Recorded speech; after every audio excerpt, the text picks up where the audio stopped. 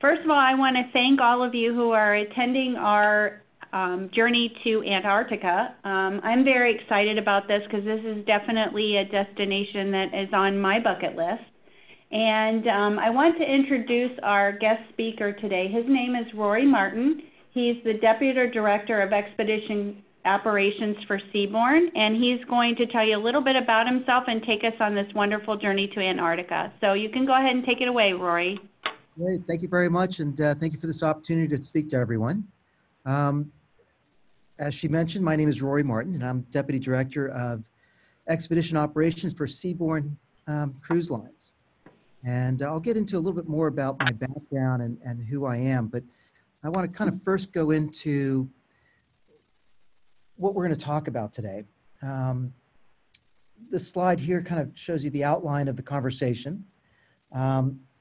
If at any time someone has a question, please go ahead and type that in, get in contact with Kim and Lisa, and they're more than happy to interrupt me, and I'm happy to engage people as the conversation continues. So we're going to start by talking about the what, the why, and the who of expedition travel.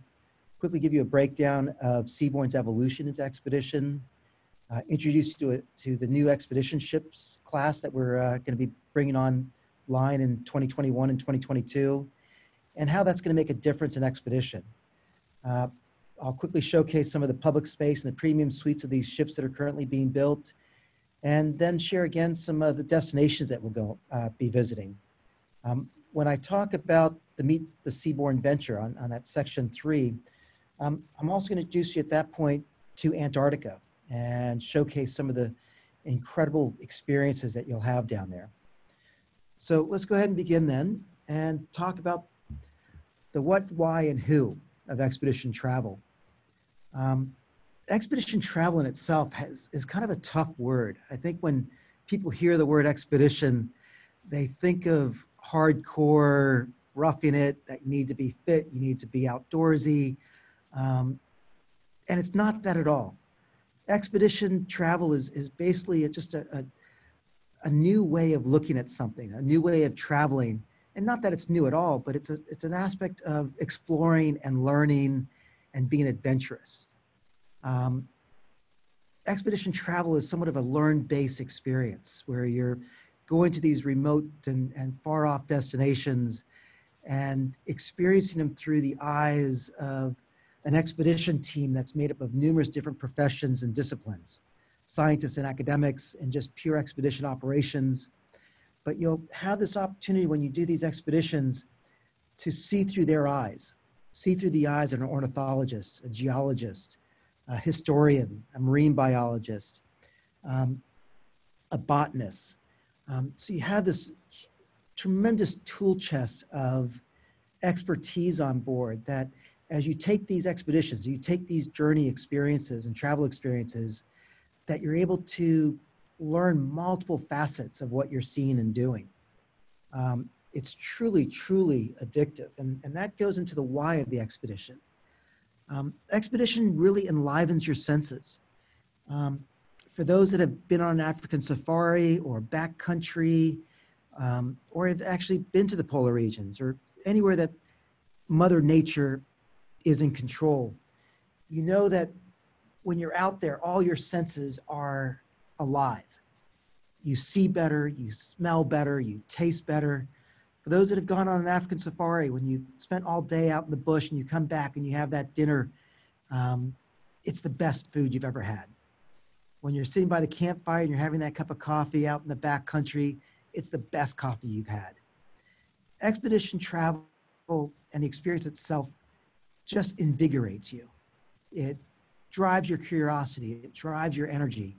It's like no other, and it is a truly addictive type of experience. You are in environments that you're able to see and things that you would normally see like on Blue Planet or BBC specials or documentaries. You're interacting with this incredible platform of Mother Earth, of experiences that you'd only dream of and that always have been on people's bucket list. Like for example, this photo of Easter Island. with the horses running by the beautiful heads. You look at that, but you never realize, for example, that you're missing the whole body. This is kind of like an iceberg out in Antarctica or the Arctic, where you're only seeing 10% on the surface. And you start learning about the 90% beneath. And that's what expedition travel is. It's really building the depth of your experience and the destinations that you're visiting. You know, this polar bear was taken up in Svalbard in the Arctic. You know, you come across these phenomenal experiences. This right here is a fish larvae, a flying fish, probably around an inch in length. The larvae of flying fish, for example, they give birth and they hatch and they blend themselves in with debris and seaweed on the surface of the water. And this, I was scuba diving in the South Pacific, and I'm in the water looking up at the flying fish larvae. And again, this is only around an inch in diameter. And so you have the sky, you have the clouds, you have the sun, but it's experiences like that that make this a tremendous travel adventure. So this goes into the who of the expedition travel. Again, starting off with what I was saying about expedition travel is for everyone. Every demographic, every age group, every fitness level. There's no age that is not fascinated by exploring the nature of this world. Going out and learning about what fish you're seeing, what the life cycle of a krill is, what humpbacks do in the breeding cycle, and what they're doing down in Antarctica, to the petrels and to the king penguins and all the other breeds of species of penguins. The who of expedition traveler is really anyone who immediately experiences it, they're captured. So going back to my introduction, my background is in business, but I grew up overseas for the majority of my life. My father was a U.S. diplomat, and I was born in Colombia and grew up in Colombia, Paraguay, Brazil, Pakistan, Iceland, Botswana, and that was all by the age of 16. To me, the world is my home, and there is no corner that I have not seen as of yet, and it's a place that I constantly want to re-see. I'm addicted to travel. My background in business, I was in technology, but throughout that whole time, I traveled extensively and started getting into a lot of expedition travel. A lot of it initially was land-based, and the idea of going on a cruise ship was far from my preference. But I realized in order to get to remote areas, to get able to get to Antarctica and able to get to areas in the South Pacific or in the Arctic and so on, I had to start going on ships. And at first, I never really knew what expedition travel was in regards to the cruise line. At that time, 20 years ago, 15 years ago, there were actually small research vessels, Russian rusted ships that went to these far areas. The groups were really small. So you're going off in these things, you're playing top dollar, but you're also roughing it. You're in bunk beds with seat belts, attached to it because the ships aren't really designed for rough waters and so on. But anyway, I got addicted to it. And when Silver Seas, for example, started their Prince Albert at that time, back in 2008, I went on it. And soon after that, I basically did every itinerary that the Silver Explorer had. I started doing other programs with other expedition companies, and just was completely addicted because I couldn't get enough. The learning aspect of expedition travel, this aspect, for example, people have Antarctica as their bucket list, that you want to go there one time. And I'll tell you this, that it should be on everyone's bucket list, but it is not a one-stop shop. For those that go to Antarctica, you want to continue going back. And that's what expedition travel does to you. And it's not just Antarctica, it's most of these destinations. You go once and then you want to start seeing it in different times of the year, or you know that no matter how often you go, you're never going to have the same experience because you're going to come across these incredible moments, whether it's a polar bear, whether it's a humpback bubble feeding, whether it's penguins and laying of chicks. there is no trip that is identical to another trip, and it captures you. So through that, I became friends with a lot of the people in the expedition team. My demographics, I'm quite young in regards to that time when the people that would join those trips. And so I naturally kind of fell with the expedition team. Plus I was an avid learner. I was the first one up, last one to sleep, first one on the Zodiacs, last one back on. And so slowly and surely, when Robin West, who's currently the vice president of Seabourn, started with Seabourn back in 2013, when the Seabourn quest started in Antarctica, he asked me to be part of his team to go down to Antarctica. He knew I drove boats. He knew I'd been to Antarctica numerous times. And so I joined his team and would help out over the years. And fast forward to last year, 2018, when Seabourn announced the introduction introducing their new expedition ship that was going to be built in 2021 and the second one in 2022. Both he and Rick Meadows asked if I was willing to move to Seattle and oversee the expedition side on the corporate side, on the business side of Seabourn. And so I agreed and moved here to Seattle last year and have been helping with the design and operation of Seabourn's expedition product. So as I mentioned, Seabourn Expedition started in 2011 when we thought about bringing Seabourn Quest down to Antarctica. 2013 was what our voyage down to Antarctica, which we've gone now every year since, with a team of 18 expedition team members. In 2015, with the success of the program and the huge interest that our guests had on expedition, we introduced Ventures by Seabourn, which is a program that we offered on the rest of the fleet, which is an optional program that is offered of kayaking, of Zodiac trips, of hiking, and so on. And then in 2018, we introduced the announcement of the 2 expedition purpose-built ships. So I'm just going to now quickly introduce Seabourn Venture. So this is the rendering of the current ship that is being built. The keel will be laid out actually beginning of next month. The ship will be completed and we will set sail June of 2021 with its sister ship in 2022. So unlike the rest of Seabourn ships, here's another photo of it, shows you the back deck. What makes this ship special is, for one, the ship has 132 suites, all oceanfront, all with verandas, excuse me. And so that's 132 cabins for a total of 264 passengers. The rest of our fleet, as you know, the Quest and the Odyssey carries 450, and the Encore and Ovation carries 600 passengers. So this ship is quite intimate, but it's the same as the rest of the fleet in regards to the services, the luxury aspect, and the amenities. So as I was talking about earlier, the expedition differences. So the ship that we're building has what we call a PC6 ice strengthened hull. PC6 stands for Polar Class 6. And what that means is that this ship's hull is designed to go through first year ice that can be 3 to 4 feet in depth, in thickness. We're gonna have advanced maneuverability with isopod propulsion systems, with 3 bow thrusters, with dynamic positioning through the bridge technology. We're gonna have a team of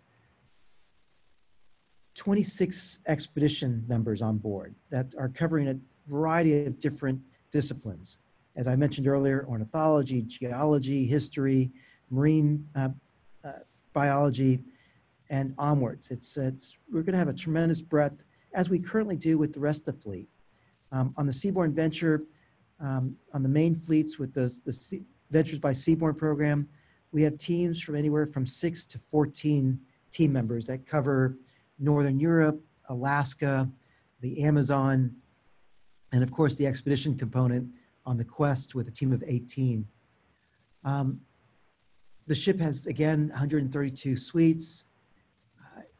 We're going to have 24 Zodiacs. We're also going to include mountain bikes, scuba diving, snorkeling. In addition to that, we'll have the optional aspects of kayaking. And what makes this really special too is we're going to have 2 submarines on each of these ships. And I'll get into that in a moment. But 2 submarines to now take our expedition exploration beneath the water. And for those that are familiar with the oceans, oceans represent 71% of our Earth, and only maybe 87% remain undiscovered. So for example, Mars and Venus are much more detailed in understanding the landscape than our underwater world. We're also going to have an open bridge policy, meaning that guests can go up to the bridge and with the expedition team, be first in line there of watching how we navigate through ice, going through scenic areas, and really engage with how the captain and the officers navigate the ship and operate the ship in these amazing places and waters. As with the rest of the fleet, we also have all the same standards that we have throughout Seabourn on the luxury side. I'm not going to go into these because I want to kind of really go into some more aspects of the destinations that we want to visit. But these are all staples of Seabourn's luxury services. So now going into the submarine. So this is the submarine. It is 6-passenger, 1 pilot. Those seats rotate in different directions. The pilot's in the middle. And it's a complete sexy machine. It's going to have the capability of going down to 1,000 feet. It has an endurance level of, or ratio of 18 hours underwater. We're going to have them on side bay doors, as you can see here. The Zodiacs will all be on the top of the ship, but this side bay door is going to be where we'll keep the subs. Right in the center of the ship, we'll have an access door that will take people off the ship onto Zodiacs. And then I'm going to now play a video for you of the submarine. And I'll kind of talk a little bit. There's no music on it, so no need to turn your volume up. So again, here's a rendering of the Seabourn Venture. This is the submarine. So these submarines are being built in the Netherlands. We're going to have 2 on each ship. So as we explore these waters, we're basically going to drop these into any place where we're going through. Here's a kind of a 360 of the acrylic balls. What's really interesting about these acrylic bubbles is that once you're submerged, once you're in the water, it's almost impossible to tell where the acrylic ends and when the water begins. And so imagine you're underwater, you're feeling like you're actually in the water. I mean, obviously you're in the water with the submarine, but you feel like you're just breathing it all in. Everywhere you look is uninterrupted view of your surroundings. So those are the 2 submarines that we're going to have on board. And let's see if we can power through. And so now we'll talk about where we're going. So this is a map of our first year itinerary. You can go online to seabourn.com and pull this map up as well. And if you can see my map, actually, let's see if I can get a laser pointer going here. All right. So here's my laser pointer. I hope everyone can see that. So we're going to start off in Europe, in Lisbon, and we're going to get up to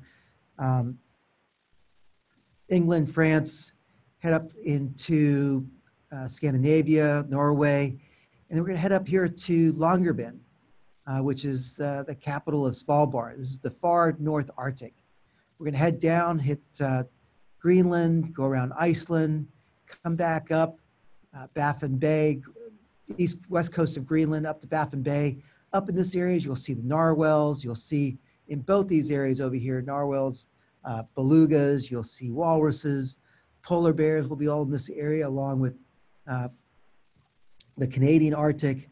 We'll head back down, go through the Caribbean, cut across the Panama Canal, go down the west coast of South America, and then we're going to spend a lot of time down in Antarctica.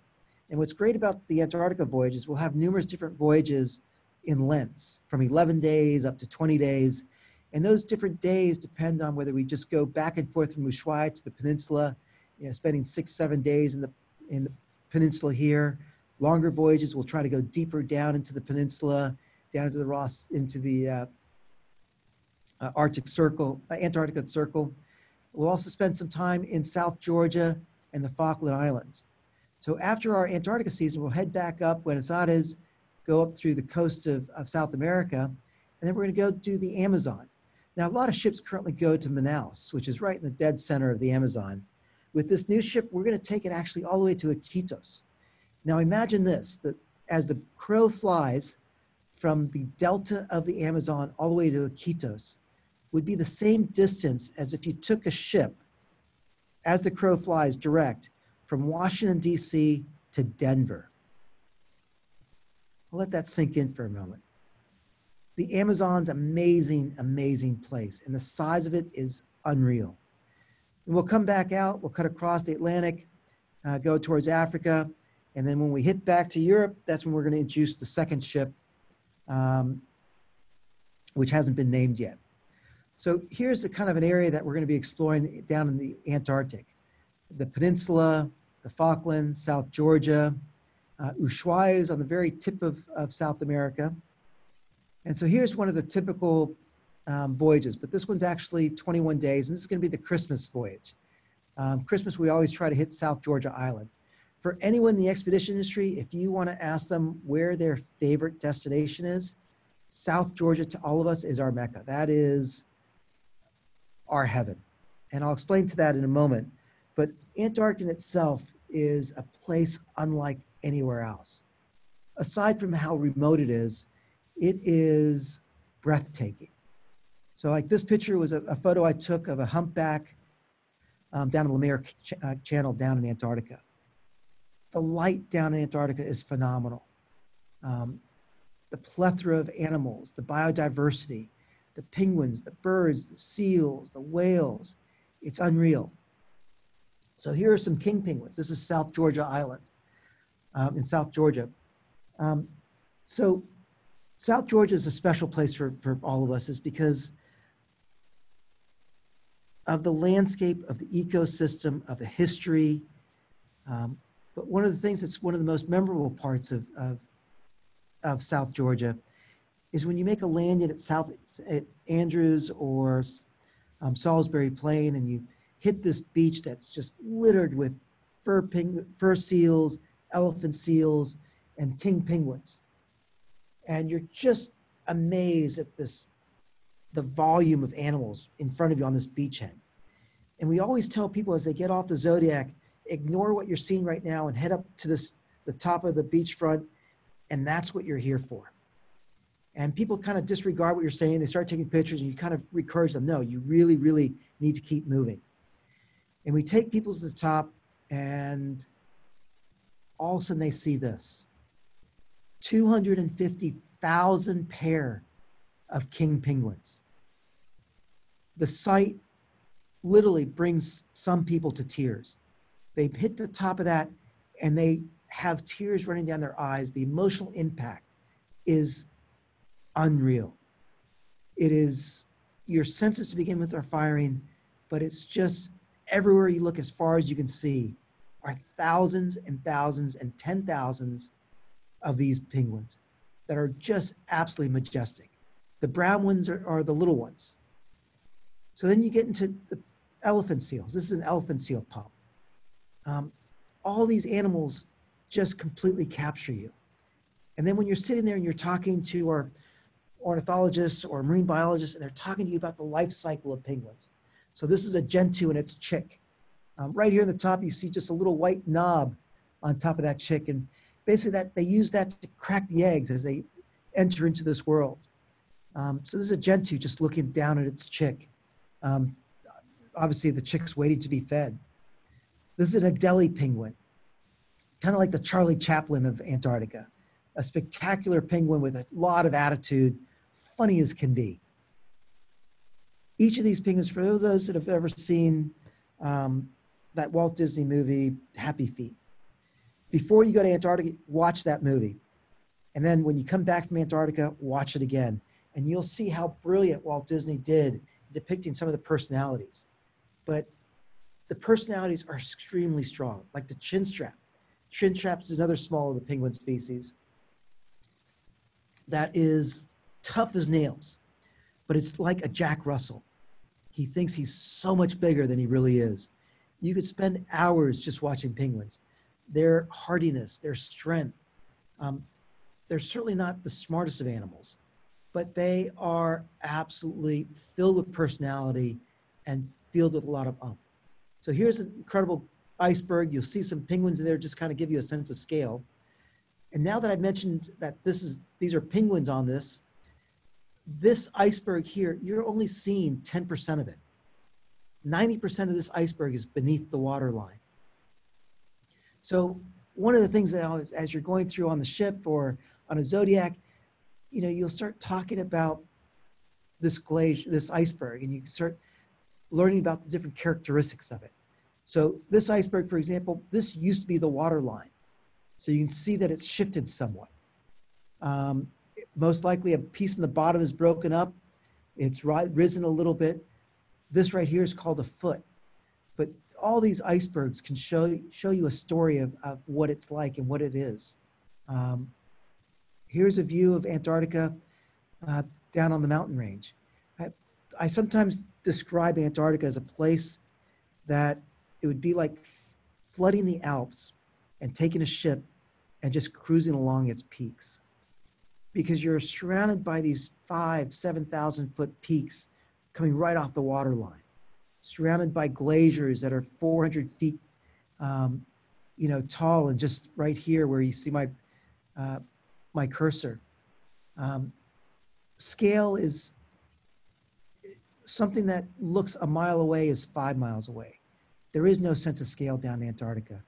Everything is grand, everything is pristine, everything is absolutely amazing.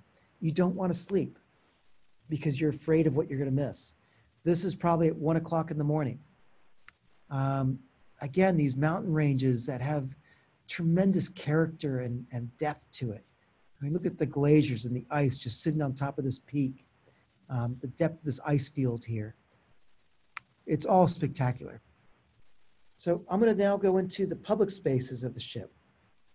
And one of the great things about the differences of expedition travel with Seabourn is, in the past, you would go on, as I mentioned, research vessels and such. And Seabourn has now introduced this level of luxury travel to these destinations, not taking away the expedition experience, but enhancing the side of it from where you're seeing it from. So you're going to these very unfamiliar places, but you're going in a place that's very familiar and comfortable. So let's go into these public spaces. So the Expedition Lounge is what we call the heart of the expedition ship. This is a gathering spot that's central to everything. The main dining room, to what we call the Discovery Center, which is a room that we're going to have as a lecture hall, as an area for briefing and debriefing. This is a place where we are going to gather people to then go into the mudrooms, which we call the landing zones, to get onto Zodiacs and back from the Zodiacs back onto the ship. So we wanted kind of an area that was warm and comfortable. This is Discovery Center. This is where we'll have briefings to bring all the guests together and talk about where we're going that day and what to expect. And then after a day of expedition, gather everyone back and talk about what we saw and what we experienced. And then talk again about what we're going to see tomorrow. The screen that you see on the right is 33 feet long, 8 feet wide, and is LED lighting. So it's high definition. You'll notice we designed it so there's no obstructions throughout the whole room with pillars. And the room can seat everyone. The dining room, again, comfortable, cozy, intimate.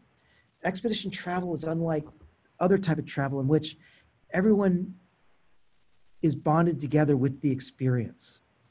You're on this cruise, everyone's sharing the same experience, and it is phenomenal because it changes the environment of the ship.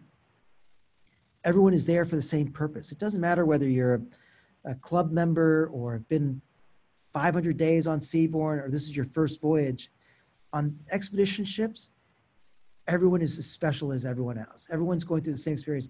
Everyone's engaged with each other. Everyone's sharing photos of what they saw. Everyone's jumping off the ships together on Zodiacs, making landings together. So it really builds the spirit and combines that spirit of expedition. Because on expeditions, everyone's on it together. Everyone's relying on everyone. So this is the back deck off the colonnade.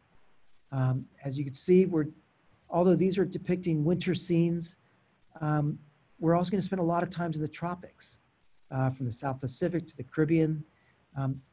Once the two ships are together, you can think of all the other expedition ships and itineraries cover the globe. So we will migrate with the seasons between the North and the South polar regions, and then going through the different oceans as we go from migrating from north to south. One thing special about this ship too is the amount of deck space we have.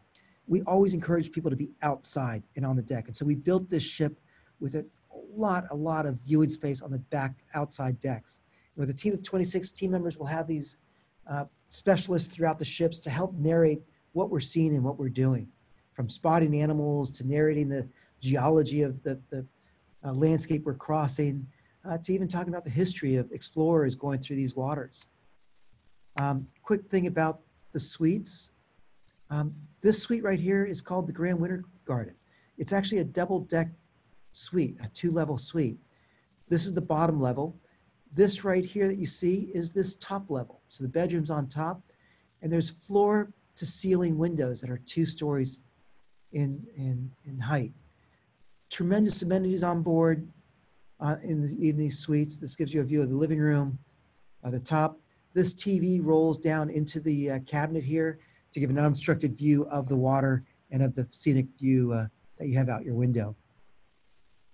The panoramic view, you have a tremendous open space of glass. What you don't see is the bathroom just to the left. And that has a bathtub that actually has a window view that, again, continues this openness of connecting you while you're on the ship to the outside. With the premium suites, as we do with all the rest of our fleets, we have all these incredible amenities. With the expedition ships, we have a partnership with Swarovski binoculars. So each ship will also have a premium set of binoculars in their suites to use while they're on board with us. So then to kind of recap on the destinations that we're going to, as I mentioned, we're pretty much going to hit the globe. And we're going to be doing it basically like a dance with the other ship, going from north to south. We'll hit the Arctic, the Antarctica, the Amazon, the Caribbean. In the seasons to come, we'll do the South Pacific. Again, this shows you the overall view of 2021's itinerary. And so now I want to kind of show you where in the map, for example, where Svalbard is. So in the Arctic, I showed you the map earlier of Antarctic. So when we hit the Arctic, you can see how far north we're going to be. From the top of Svalbard, which is on the very top of the circle here, the Arctic, the North Pole is basically around probably 700 to 800 miles away. So it's that close. You can see when we go to the Baffin Bay, how far north of the Canadian Arctic we go to. And then as we move forward, here's a typical example of flights down flights up in the Arctic. And if I can just go back towards the Antarctic, as you can see on this one voyage, it's a 15-day voyage, Oslo to Reykjavik, there are charter flights available. And the same with Antarctic.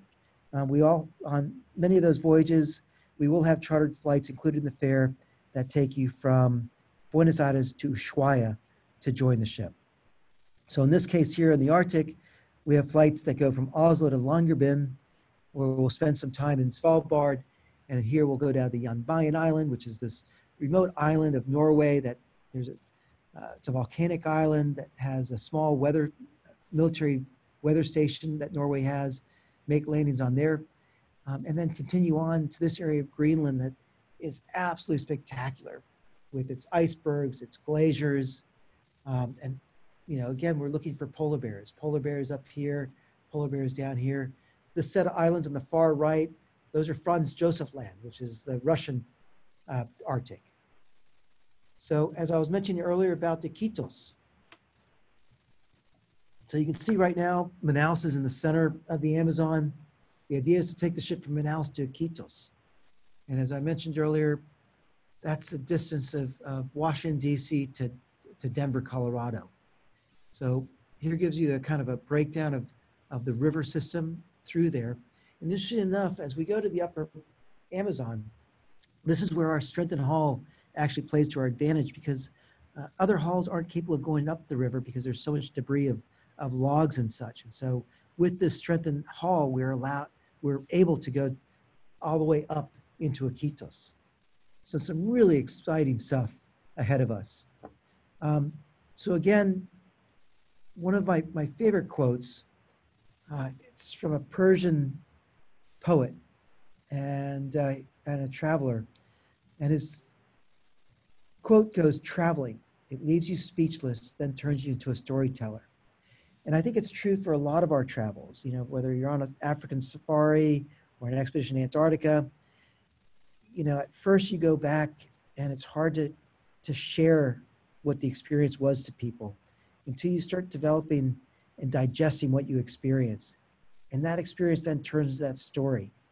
And it's endless. And one thing about expedition travel is it doesn't only capture you away from home, but it actually captures you while you're at home. You'll come back from expeditions and you'll start being curious about the birds in your yard. You start getting curious about the botany, the trees in your neighborhood. You actually get a little sympathetic for the squirrels that are stealing your bird feed. And you start wanting to learn more about their behavior and their breeding cycle, and how long they live and how they eat.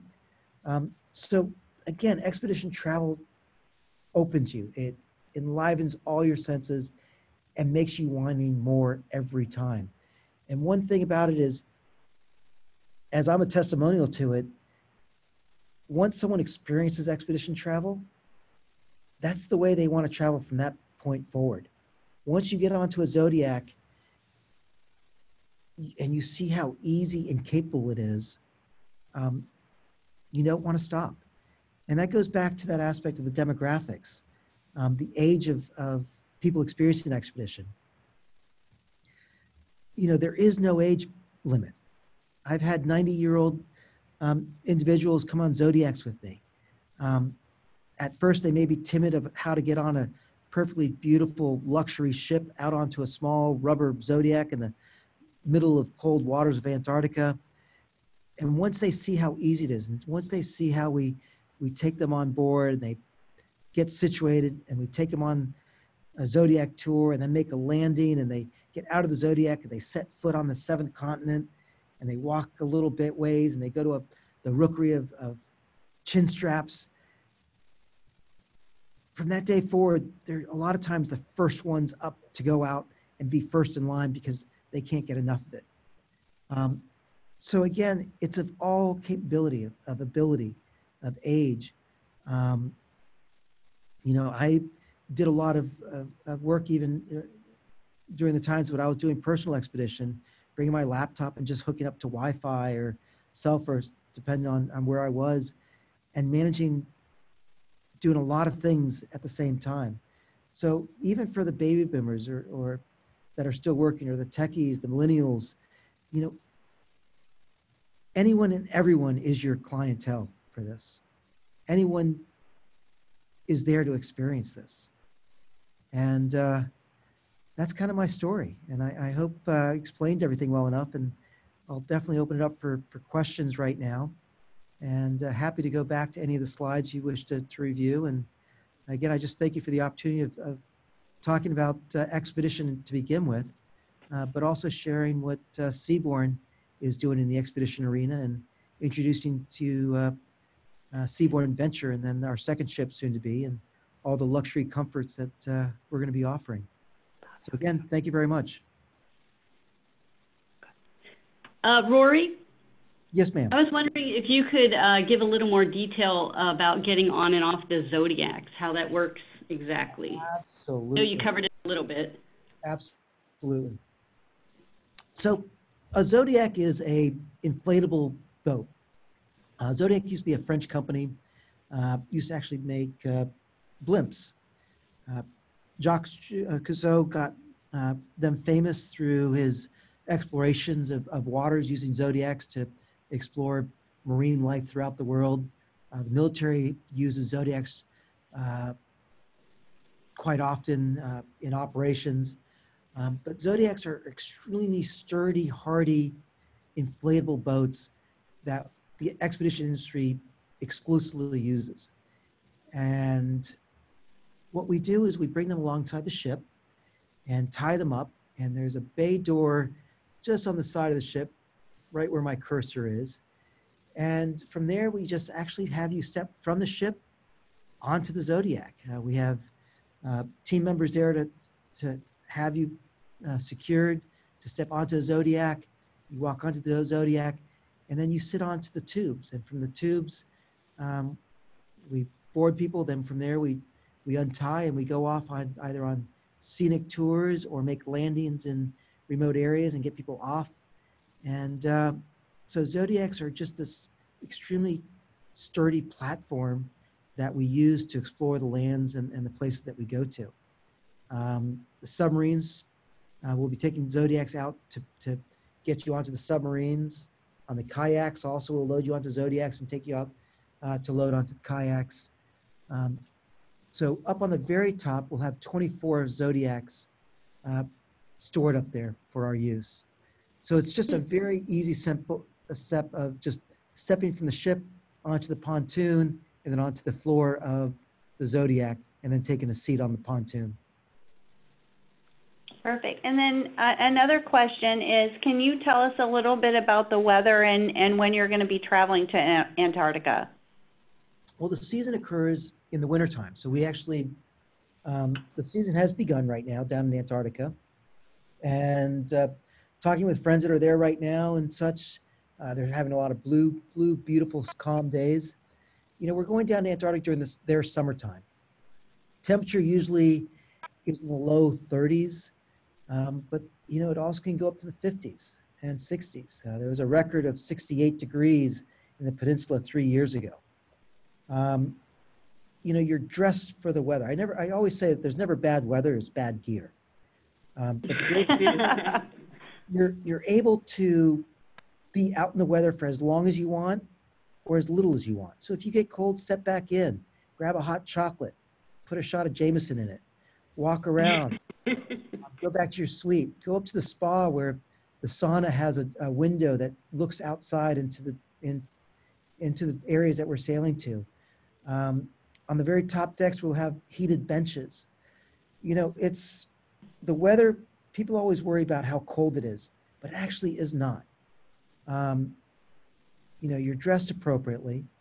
And again, if you get cold, you step inside. But again, it varies. But again, when the weather does change, it changes quickly and drastically. And so the weather can get bad and cold. But again, you're on a ship that's quite capable and you have the proper gear. So on these polar regions, you will be getting a complimentary polar jacket.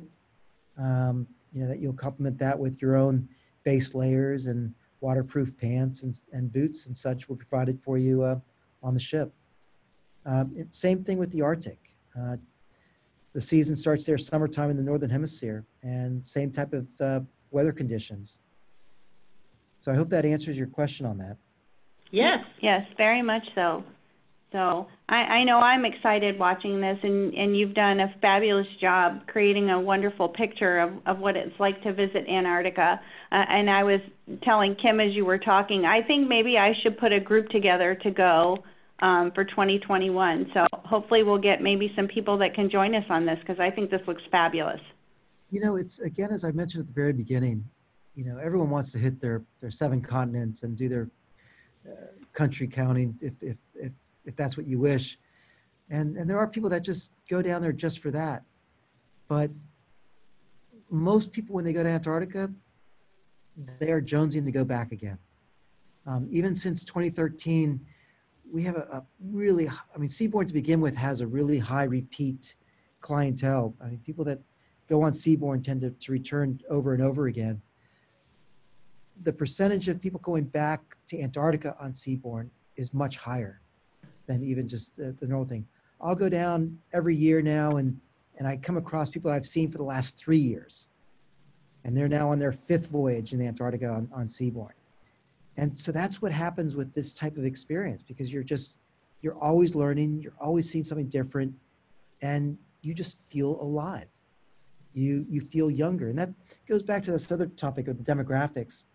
For those that are on the older side of the spectrum, you know, once you get onto a Zodiac, once you make a landing and you see how capable you are, it actually makes you feel younger. It makes you feel, you know what, I can actually do all this stuff. And so the idea of expedition travel then becomes a norm for them, because they know now that they're not old for this. They're very capable of experiencing everything that we're doing. And not just that, but doing it on the comfort of an ultra luxury ship. Wonderful. Well, Rory, thank you. I don't see any other questions in the question and answer box. But if you happen to think of questions that you didn't ask tonight, you can email me at the office, Lisa Torgerson. It's Lisa T at TravelexInternational.com. And I'll be happy to, if I don't know the answer, to get in touch with Rory and get the questions answered for you. So, Rory, thank you so much for sharing your time with us. We really appreciate it, and hopefully we will be in touch with you and taking your group to Antarctica. Brilliant. Well, hopefully I'll see you on board. But if not, thank you very much for this opportunity, and thank you very much. Thank you. It was wonderful.